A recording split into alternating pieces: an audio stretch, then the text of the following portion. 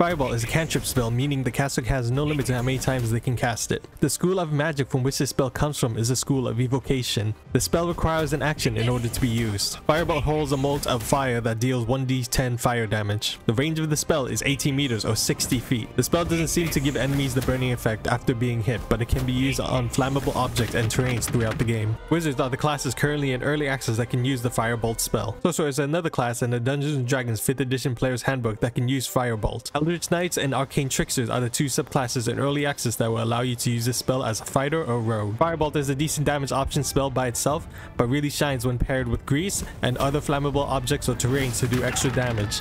It doesn't do anything special to enemies when directly hit. Subscribe. Bye!